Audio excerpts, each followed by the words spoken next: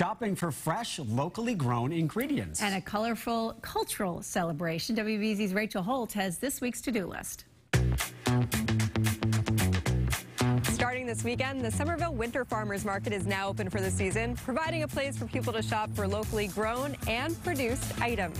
Every Saturday from now until April 8th, stop by the market located at the Center for Arts at the Armory. Each week, there will be more than 35 vendors and rotating guest vendors, so you'll always find something different. On Sunday, celebrate Diwali at the Worcester Art Museum. Admission will be free all day starting at 10 a.m. with a full schedule to celebrate the traditional Indian Festival of Lights.